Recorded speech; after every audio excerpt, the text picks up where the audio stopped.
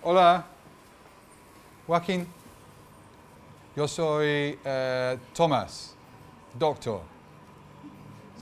¿Tú entiendo?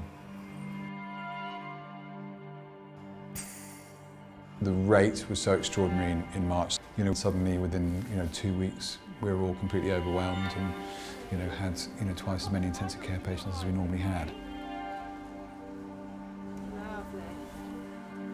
To say scarred is a bit over-dramatic, but people won't ever forget this. It was shocking. The nurses suddenly had to double their workload and look after 2, sometimes 3 patients. And these could be nurses who had only been working in critical care for a few months. Are you thirsty? We just all felt quite fearful of everyone and each other, and worried that we were going to be giving this to our loved ones. There you go. And then when they're at home, they're worried about us coming home, and then you didn't know where to be and what to be, really. We try to talk to him as much as we can. Most people were worried if they got it, they'd get really ill, and they're worried about getting it, I was determined not to get it and not to give it to my family, and I failed on both, And I felt some degree of guilt, probably, if I'm honest, which I think all our colleagues had a bit. And I know some of my colleagues came back too early and then got sick again and went home. The amount of staff sickness that we had to manage was huge.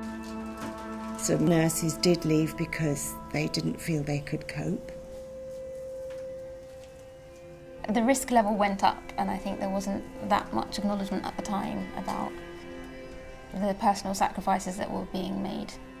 I mean, I personally do know somebody who did pass away, who was an NHS worker. It does get to you, and the impact that had was massive.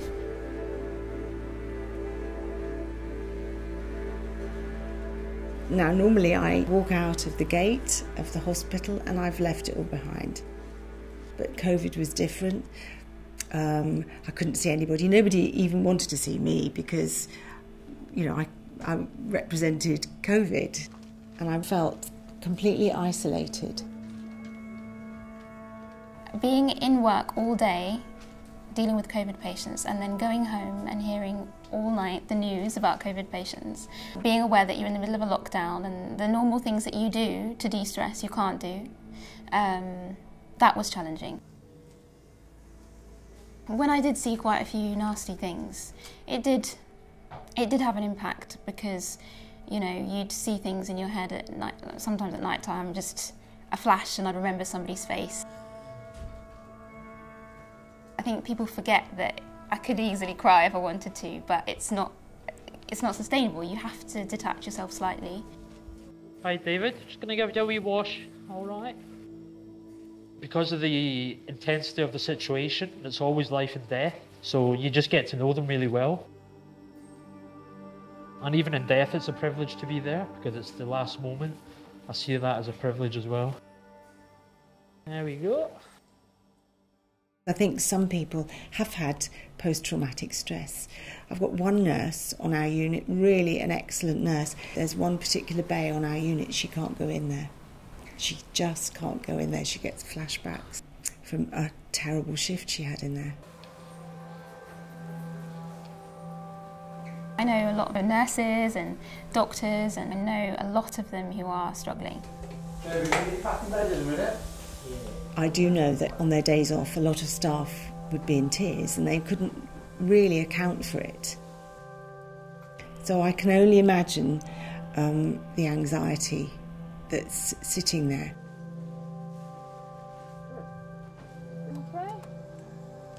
I think we have a problem in the NHS, which is that we don't really talk about mental health enough.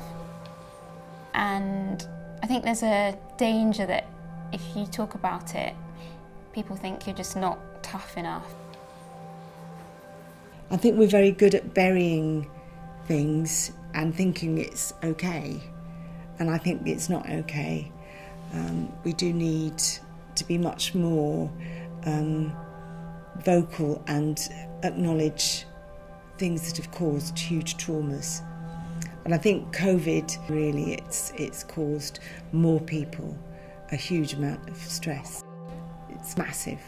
Thank you. You're welcome, Toby. Let me clean your mouth.